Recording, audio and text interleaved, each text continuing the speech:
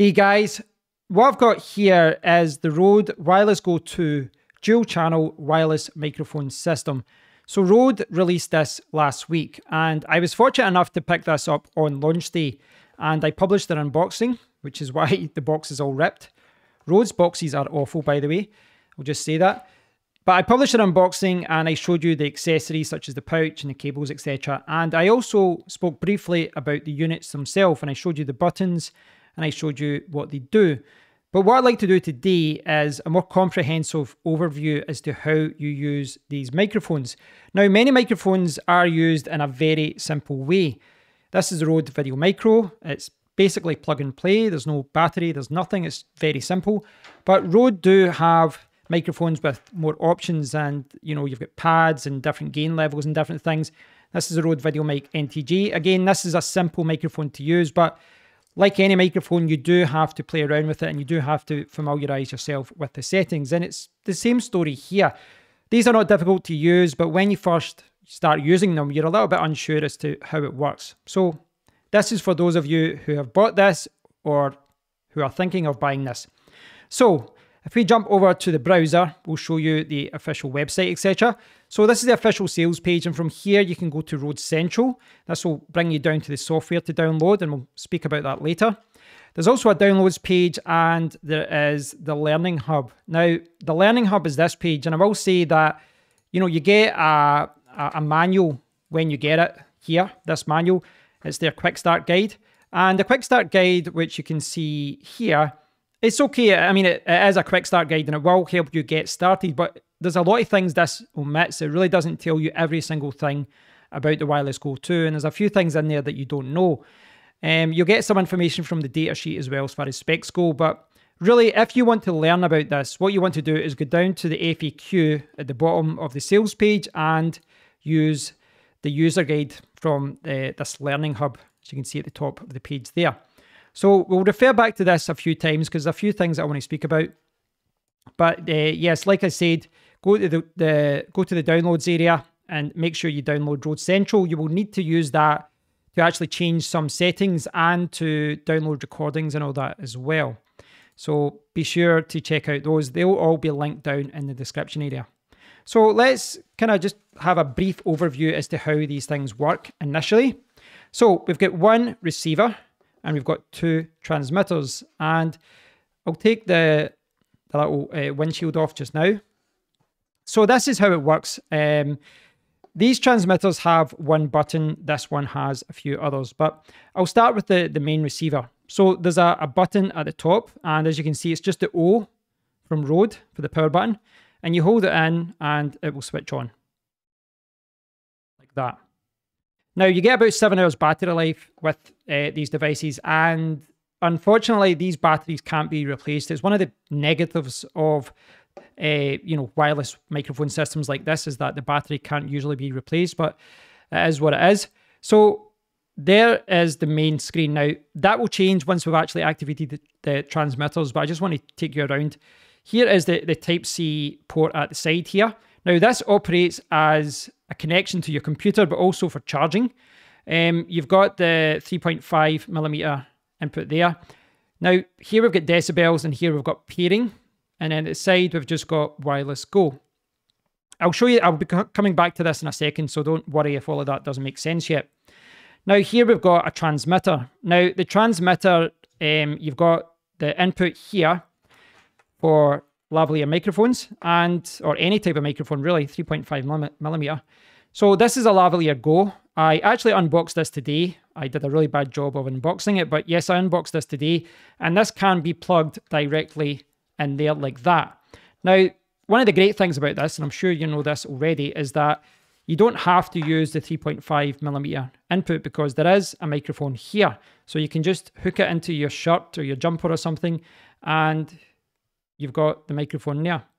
So there's two indicators there, and you've got the power button at the bottom. So again, the Rode 0 button, or O, you hold that in and it will switch on like so. So the two indicators there are, this one is power and this one is to show that it has paired to the receiver. And you do the same with this one as well. And you can see that this came with transparent cover there, but I'll take that off. So it's the same thing. If you're going to be using both microphones, you just hold this in and it will do that. And obviously they will flash red or something if it's not paired or, you know, battery isn't there. So once the transmitters are connected, you know, these are active and you can now start using them, and you can see that's going up and down there. Now, what you'll notice there right now is there's only one channel. Now that is because I was changing something earlier on in the settings area. I'm going to reset that in a second. There should be 2 channels there when you take this out of the box. Now, I'll quickly go around there, but I want to maybe just reset this in order to show why that's going on. So I just went into the Rode Central software there and I changed it from merged to split so that you can see both channels, because that's the way it should be when you take it out of the box. I'll show you what I did later on, but at this point I just want to show you this display. So both channels are separate now and you can see what's going on there. So it's very easy to use this. Now, you've obviously got the power button at the top. Now, if you press that, that will actually change the brightness, whether the screen stays on bright. You can see that little, see next to the middle battery. So you've got both channels in the interface, and then you've got number 1, which is this transmitter here. And you can see the battery life of this one, and you can see its audio level. And you can see whether the signal is good as well. Obviously, that strength of the kind of Wi-Fi symbol there will change if there's, you know, if this was 100 meters away or something, it would change. In the middle is the battery life for this, and the little icon next to the battery button in the middle, the battery icon, is the display. So that's whether you want to leave this on bright when you're not using it. Now, down at the bottom here, you've got the decibel pad, and this can also be used to mute things. But if you look at it right now, see if you look at the triangle. So that's no pad, so it's just, you know, normal gain. Then you go down to -24, and then you've got -12. And that gives you different levels. Now, again, I'll show you in the software later, but in the software, you can change it so that you can go in increments of 3 decibels. So it gives you a little bit more control, and you can actually go down to -30 decibels. So it gives you an extra 6 decibels at the lower end that you can go down if you want to. Now, the other thing to note here is that you can use this to mute both transmitters, and both transmitters can mute themselves too. So here, you know, imagine you've got 2 people using these microphones. You've got a transmitter 1 selected, and you've got transmitter 2 selected, and then none. If I select 1, I can push this DB button and it mutes it. So now it doesn't matter what I do, nothing will happen here because it's muted. And then I can just unmute. Oh, sorry, I need to select it again. And I can unmute like that. So you can mute both if you want. Just do that and mute both of them. Unmute, unmute. Now, here's the thing. Both of the transmitters can mute themselves too. So, as you saw there, the mute button comes up. All you have to do is push the power button on the transmitter and it's muted. Now, here's the thing. Here's where they kind of got the right idea with this, but they've not implemented it perfectly. I love the idea that you can mute the transmitters from the receiver, and I love the fact that someone using a transmitter can do it themselves too. If you can imagine a scenario where you're interviewing someone and then they have to take a call, they can simply push this button and they can mute themselves so they're not being recorded.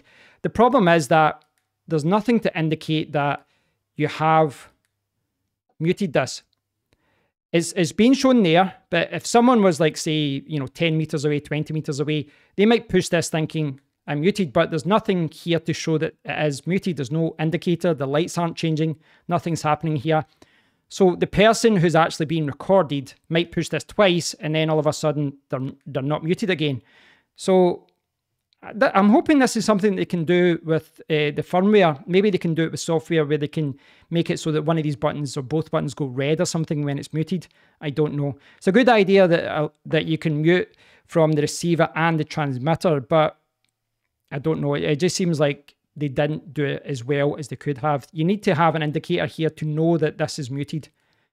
A little red icon or something. But yeah, that's basically how it works. there's not a lot to it, to be honest, as far as setting things up here. Most of the settings are in the software. But there are some things to note here. Now, like I said, you can put in your lavalier mic, you can put in your, your microphone, something like a video mic NTG will work as well if you want to do it remotely. You've got a lot of options there with the 3.5mm connection, and if you look on the website, you can connect smartphones and different things as well. You can connect to your computer if you want. And if I scroll down here, you can see some of the features of that. If I scroll down, so there, just to talk about, there's the merged and split mode, which we'll show you in a second. So here you can see some examples. You've got connecting to cameras. You can connect directly to the computer, and if you've got a Type-C to Type-C, you can do an Android phone, or Type-C to iOS, like a lightning cable. You can go directly to your smartphone or your tablet. Now, the benefit of that is, and you can see it here, if you connect directly using USB Type-C, you can then use the 3.5mm output for monitoring the audio. So that's quite a good idea, that you can monitor the audio when you're connected via Type-C. But the big thing here that I think a lot of people were unsure of was the main microphone. So they do provide 3 furry windshields for each of these. You've got one, let me see, there's another 2 in here. You've got one for the receiver and 2 for the transmitters as well. Now, in the previous version, these were not the best. They were a little bit hard to keep on, but they've did a number of improvements here. The main thing here is that they now have a kind of locking mechanism. So if you can see the 2 little white dots, you see that there? So there's 2 little white dots, and if you look at it there, it's got instructions, it's got 2 little dots there, and, well, it's kind of self-explanatory. You just put this in, make sure you squeeze it in, if I can do this right, behind the microphone, and then you hear a kind of a click, and then just turn it. And when it turns, you can, well, you can feel it now. I'm not, obviously, I don't want to damage the furry windshield, but once it's done, once it's locked, that's it. It's done. It does make it a little bit harder to get into the lavalier mic, etc. here, but you can still kind of see the indicator. But that's all you do, and you just push it down again to turn it off. So it works quite well. You just have to make sure that you can see where the little white marks are, the little buttons, I guess you could call them, with the little nodules. Let's call them nodules. Get those lined up, get them lined up here, and just twist it. It does work really well, it really does. So at this point, you should have a good general understanding as to what the Rode Wireless Go 2 can actually do. And you should know what the buttons do, what the user interface means, what all the symbols mean. And yeah, you should have a good idea as to how it all works. But what I recommend is spending about 20 or 30 minutes just playing about with it, changing settings, pushing buttons, and doing lots of recordings. And really, that's the biggest thing that you have to do. It's the most time-consuming thing that you have to do. You have to set this up with your camera or your phone or your laptop or your camcorder, whatever you're recording through. You want to set this up, and you want to do lots of test recordings. And using this camera as an example, you might want to set this at 5 out of 30, and you might want to set the pad at -24. But for another camera, it might be -12, and for a smartphone, well, it might be completely different again. You need to change the settings depending on the device that you're using, what you're recording, and everything else. It's audio recording. Things always change, and things can and will go wrong. Now, earlier on, I did talk about the fact that I changed a setting using Rode Central. Now, I want to show you that application next, but before I do, I want to quickly explain what I was doing. Previously, I had one merged channel. Now, if you do that, it means that you can have a backup channel. Now, with the Rode Wireless Go 2, you can record one channel here, one channel here. But if you want, you can merge both of these channels and then have a safety channel that's got a -20 decibel pad. There's pros and cons for both of those solutions, both of those situations. But in certain scenarios, if it's if you're just recording one voice, just recording yourself, there's a good argument for putting on the safety channel so that if anything goes wrong, you've got a backup if you are peaking. Now, earlier on, I was testing that because if I jump to my webcam here, you can see my Zoom audio interface, and this is where I've got all my microphones connected. So what I was doing today was connecting the receiver here into my Rode VXLR, and that allows me to connect directly to my Zoom audio interface here, the Zoom F8. So I can connect like that, And it allowed me to kind of mess about with the audio settings, and it meant I didn't have to go back and forth swapping files. Now, what I noticed, and it's a little bit of a strange thing, but what I noticed is that when I was trying to listen to the lavalier mic and I was trying to listen to the microphone, when you've got it on separate channels, you can only hear from the Rode Wireless Go Transmitter 1. So this transmitter 1, when it's in dual channel mode or separate channels, you can only hear this one via the preview, via the audio monitoring. When you put it to merged, you can then hear this. I was a little bit surprised by that. I just assumed that you could still hear both of these transmitters. But when both of them are like, you can see there, when both of them are separate channels, then you can only hear this one when it's connected and you're monitoring it. It's a very unique situation. I don't think this is going to affect anyone at all. But it is something that I wanted to point out, that if for any reason you're wondering why this one isn't going through your audio interface and you can't hear it, it's because you need to set this as merged. Okay, let's look at Rode Central. Now, like I said, you can download this from the official Rode website. And once you do, you will get something like this. This is what it looks like. And I've got my overhead camera here, which will move it around a little bit. So this is Rode Central here. And all I'm going to do is connect it up. So I've got this sticking to my finger, by the way. But what I'm going to do is connect up the provided cable, and I'm going to connect it here. Now, when you connect this to Rode Central, it will detect it. If you've not connected this before, you should get an option to update it. Now, I'll show you that one because you need to update all of these separately. And I've updated the receiver and the transmitter here, but I've not updated this one, so I'll show you that in a second. But once this is connected, you'll see the settings here, and this is it here, the Rode Central application. Now, this is the receiver, and you've got a lot of different settings here. You can see the battery life, the clock, the firmware version, and I jumped all the way from 1.0 up to 1.23. And from what I've read online, initially this part here that's split and merged, initially that said mono and stereo, which was very confusing, but they have fixed this. So look at all the settings at the top here. These are the main settings. You can turn the backlight on and off, and then you can change the gain mode. So the default gain mode is low, mid, and high. And that's -24, that's -12, and then it's 0. But you can change that, and you can go to the fine mode, and then you can go down in 3 decibel increments. And that means that you can go beyond -24, and you can go to -27 and -30. And it also means that you can go between as well. You know, you can go -21, -18, and -15. So this will give you a little bit more control over the gain levels. I've been using this in a very simple way so far, but I think this will give you a little bit more control over what you do. And it's maybe the option that most people will opt for. So now you've got the split mode here. And like I was showing you there, you can still see it there in split mode. But if you change it to merged, and you can see that there, when it's changed to merged, you only see one indicator now because the channels are merged. That makes sense. There. And you can also see it now says -15. If I bring that up, I'm trying to do it without disconnecting, but you can see that it's changing. So it's quite good. You can actually see the changes in the audio interface when you're doing it. So there's the merged mode, but there's split mode if you're using it with 2 people. Now, for me, what I'm doing, it makes sense actually what I'm doing because it's just me right now to have it on merged and then have a safety channel. And that means a backup channel can be recorded.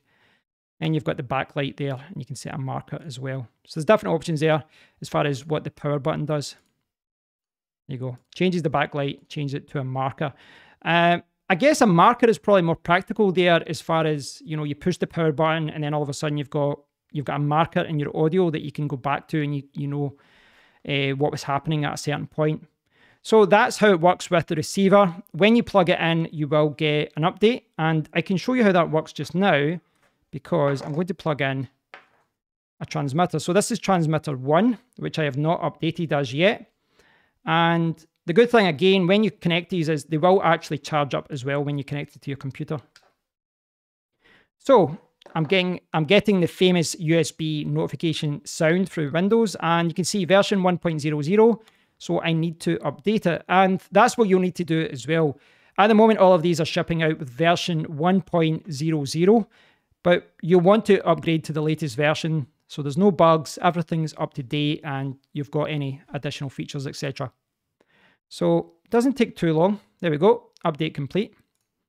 And now we've got the Rode, I was going to say the firmware. Now you've got the Rode Central viewing for recordings for the transmitter. So this is something I've not spoke about as yet, but it's something that I don't think this is something I'm going to use. This, I'll say that. It's not something I'm going to use, but if I jump back to the browser for a second, you can see onboard recording. So the recording system, it's okay as a backup, but I wouldn't advise using it as your main recording device. It's got a few limitations here as far as what you do. For example, when you set it up in recording mode, it just automatically records. It doesn't have a start or a stop button. It just automatically records. And it's a little bit quirky, but I'll show you that in a second once I've changed the settings. I just wanted you to be aware that you can record through this. So if you did a lot of recordings, you would see a lot of recordings through this area here. So what I'm going to do is click on settings, and you can see what we've got here. So there's a few different recording settings here. Again, this is the transmitter. This is what you'd be recording with, and this is what you would be plugging in your lavalier mic into. So all you have to do if you want to record is click record, and that's it. Now, when you do that, and when this syncs back up, you will see a record symbol. Now, you can't see that just now. You can't see a record symbol because when a transmitter is connected, the receiver is still active, but it's basically disconnected from the transmitter right now. So you won't see that record symbol, but it is there, and I'll show you that in a second. So I've got record on. You can do a mute lock. It's got the battery level, and then you've got recording. So you can record 43 plus hours, standard quality, and then broadcast quality if you want, and that's 7 plus hours. So that's all your different options there. So the firmware has been updated, and now it's got record mode. So if I pull it out here, and now, if you look now, oh, I'll connect this up. Here's another thing. When you do disconnect from the computer, the transmitter is automatically set off. So you need to power it back on. There you go. So now what you can see is there's a red button next to number 1. Now, if I had to set up the second transmitter, it would be the same. There would be recording. But that red button shows that it's recording, and it's actually recording right now. It's set up so that when you power it on, it starts recording. It just starts recording. Again, that's why I'm saying it's not exactly the most practical thing, but there will be many situations, I guess, or some situations where that could be useful, where, you know, people are using these devices in very different ways, and maybe there's a situation where you just want to turn it on and start recording audio. But for most of us, if we're connecting via cameras, etc., it's probably not something you're going to use. Now, I'm going to connect it back up. So I'm connected now, and what happened there is that computers will see the transmitters as drives because they are drives. They're storing audio recordings. And I had disconnected this drive and then connected back up when I plugged the cable back in, but it kept connecting and disconnecting and connecting and disconnecting. So Windows had kind of get caught in some sort of feedback loop with the connection. So I had to eject it again, take the cable out, and then plug it back in, and now I am connected. And when I did connect, I did see USB drive E, and there are 2 files here. Now, these files effectively have the same file name, same date, same time, and that is because I've got one merged recording of transmitter 1 and 2, and one backup or safety track. Now, it'd be a similar story if I was using split mode and I had both transmitters active. One would be one track, one file would be for transmitter 1, and one would be for transmitter 2. So there's a lot of different ways you can set this up: mono, stereo mode, you know, merged mode. You can do a lot of things with this, but if you see the same track effectively, then, well, that's what's going on. So when you bring up the Rode Central app again with the transmitter connected, you will see a recording down the left-hand side, and you'll see a lot of different recordings here if you've got many different recordings. When you click on it, you get a very, very basic, very simple audio player. And this audio player, I can't hear it myself, this audio player, it really is just to see what the file is, just to hear what the track is. and then you can export the file. This isn't for, doing any kind of modifications or listening to it in depth. All you can really do here is listen to it and then export the file. And when you export the file, you can rename the file. You can select WAV or MP3, 48 or 44.1 kilohertz, and you can change the bit rate as well. And that will change if you obviously select MP3. You'll get different options there. So it's kind of limited there, and there's no option to delete. So I went into the settings area and I noticed that there's a delete button there, but that was obviously going to delete everything. But when you check on the website, this is actually what you're supposed to do. You can see here on the Rode website that it says deleting your recordings. When storage in the transmitter is full, new recordings will begin overwriting the oldest recordings. After a recording session, it's a good idea to export all of your audio and then delete the files from the Wireless Go 2 to ensure that you don't lose any audio you haven't saved. So that's basically how this works. You get your files like this. You get a big list of 5 files, 10 recordings, whatever, and then you export the ones you want, and then you go in here and you click to delete them all. And then you start from scratch. So this is a nice feature, but this is something that I do consider to be a bonus feature. It's not something I'm going to be using, so I'm going to switch this off right now. But this is a nice bonus feature, and there might be many situations where you might use it, and for some people it might be a great feature. But at the time of recording, it's kind of basic how it works. You can't delete the files. You can only really listen to it and then export the file. It is a useful feature. I am glad they've included it, but for most of us, we'll just be handling the recording through your laptop or through your cameras or through your phone or through whatever. But yeah, this is the Rode Central app, and you will see different settings depending on whether you connect the transmitter or the receiver. Now, what I would say about the software in general is that you don't have to use it all the time. My recommendation is to install it, and then when you first get the Wireless Go 2, connect it up, set it up the way that you want to set it up, recording or not recording or merged or split channel. Once you've got it set up, you can basically forget about the software and just return to it, whenever you need to change settings, or maybe every few months when you want to check if there has been a firmware update. But it's not something you need to access all the time. Most of the time, you will be just doing things directly on the receiver or on the transmitter. So yeah, this is where most of the action will be. I hope you've all enjoyed this look at the Rode Wireless Go 2, and I hope you've got a better understanding as to how this microphone system works. My advice is that once you've opened the package, refer to the quick start guide and then start messing about with the buttons and start doing recordings and just familiarize yourself with how this works. Then go onto the official website and download Rode Central, the application which they offer, and then update the firmware and then refer to this guide. This guide is, in my opinion, the best way to understand what this system can do and what it can't do. It's a comprehensive guide, gives you a detailed overview of features, and by this point you should have a good understanding of how it works anyway, but this page will detail everything else that you might have missed. So thanks for watching. If you've got any questions, please do leave a comment below, and until next time, take care.